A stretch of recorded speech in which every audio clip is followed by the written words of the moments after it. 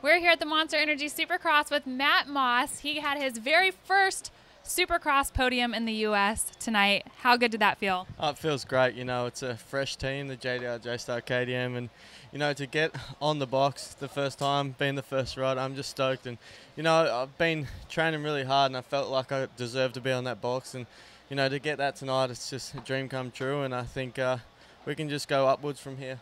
Now, you do have some time off. It's Dallas, so we're moving to the East Coast. What are you going to do to keep that momentum up? I'm just actually going home tomorrow, spend some time with my friends and family. So they're going to send me some motocross suspension back home and just do some motocross and just, you know, just see the family and enjoy life a little bit, and then come back, work even harder and get ready for motocross and hopefully get on the box the last 2 rounds. Matt, being from Australia, explain to us a little bit and to the fans a little bit about how different Supercross is over in Australia versus coming over here and racing.